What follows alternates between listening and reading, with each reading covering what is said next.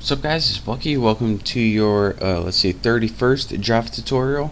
And in this tutorial I'm going to be talking to you guys about something called an enhanced for statement. Now in the last couple tutorials I showed you guys how to use a counter controlled for statement to add up all the values in an array or just sum them all together.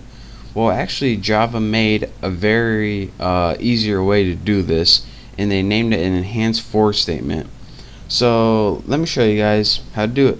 First thing we need is an array, and I'm going to name mine Bucky as usual. I'm going to use my array initializer and just set it equal to like 4, 5, 6, 7. There we go. Good enough. Now let's go ahead and we need another variable to hold the sum of the array, and you can name it sum or total, whatever you want. And now let's get the good stuff, the enhanced for statement. Now this is kind of like a for loop, but it's different in a couple ways. It's different. Instead of taking 3 options, it only takes 2 different things that it needs in the parameters or parentheses. The first thing it needs is the type of data and an identifier. Now this is kind of like a counter variable in your regular for loops, but it's kind of different. This is, of course, the kind of data it takes, no surprise. In the X, what the X is it's going to store the values in the array as it's looping through your array. So the first time it loops through, it's going to store 3, then 4, then 5, then 6, then 7. And you just need a variable to hold all those values, so that's why this is called the type and this is called the identifier. Next, after that, the only other thing it takes is the name of the array. Now if you're saying, alright, why do I have to name this array? In case you have more than one array in your program, one named Bucky, one named Tunafish, one named Dogwood, it knows what array you're talking about.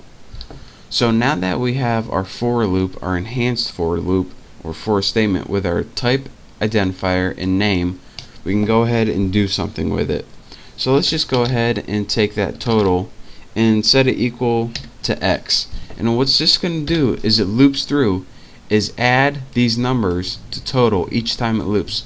So the first time it's going to add 3 to 0, then 4 to 3, then 5 to 7, and it's just going to keep adding up till it gets the sum, and eventually total is going to hold the sum of all those numbers. So now that total holds the sum of all those numbers, let's go ahead and just print out system out. Come on, print line. There you go. Total.